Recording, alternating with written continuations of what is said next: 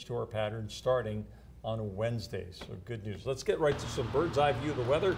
What kind of weather we had here in the Treasure Valley? It has been too nice, too dry, too long.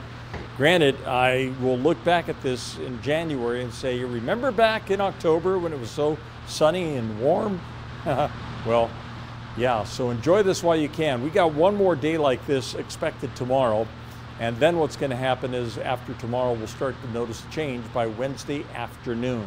So that's the way it looked from the airplane's perspective earlier today. This is the way it looks from a live shot right now, overlooking much of the mountainous areas just to the east of Bogus Basin. Go ahead and take my weather computer if you would, bud.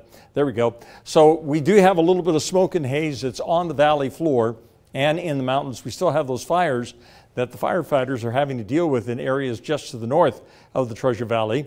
But slowly things should begin to calm down. 78 degrees outside right now. Wind is calm.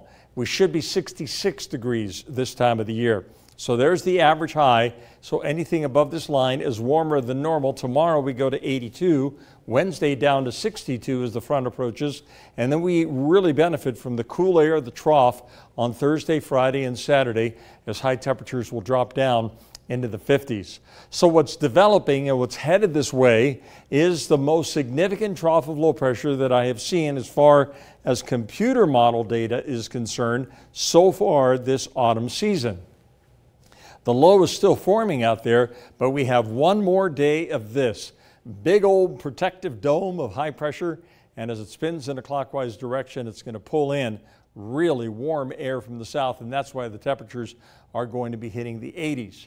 And then what happens on Wednesday is the high pressure finally gives way to the approaching trough of low pressure, and that's what's going to bring the cool weather and the showers late Wednesday and maybe a few hit and miss showers on Thursday. The mountains might see a little bit of snow by Thursday afternoon, so maybe you folks around Long Valley, Garden Valley might see a little bit of a rain-snow mix by Thursday. That's how cool the temperatures are going to get. But there you can see mostly sunny skies tomorrow. Then here comes the front later in the day on Wednesday. Scattered showers, cool blasts coming in, and then the temperatures really start to drop. Tomorrow, Long Valley, 74 degrees. Enjoy that sunshine while you got it. Cascade at 76, Council at 78. And the Treasure Valley will see sunshine tomorrow. Showers late in the day on Wednesday. I'm going to go for mostly cloudy skies on Thursday, but can't rule out what will be some spotty showers because the trough will still be in place.